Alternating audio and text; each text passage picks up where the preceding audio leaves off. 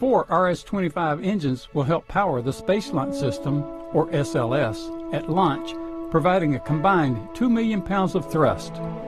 In conjunction with a pair of solid rocket boosters, total thrust at takeoff will exceed 8 million pounds.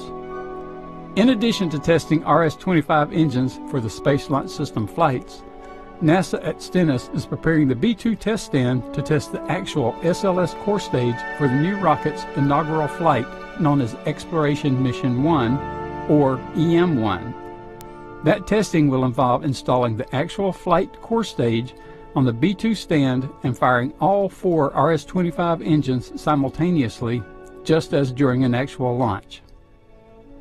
The B-2 test stand was originally built to test Saturn rocket stages that propelled humans to the moon during the Apollo program. Preparing the stand to accommodate the SLS core stage required a complete renovation of the stand. Major construction on the stand has been completed, and NASA recently passed another milestone along the way to the actual hot fire test, conducting a water flow test on the B-2 stand. Water is critical for such rocket engine and stage testing.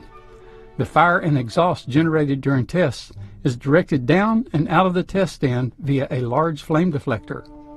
Water, among other uses, is used to cool the super hot fire and exhaust and to protect the flame trench from damage by the heat. Water to the B-2 test stand is supplied through a high-pressure industrial water system upgraded for the SLS core stage project to deliver as much as 335,000 gallons per minute at 220 pounds per square inch. During a test, the water deluge system will deliver more than 240,000 gallons of water a minute through 32,000 plus 5 32nd inch holes drilled into the flame deflector.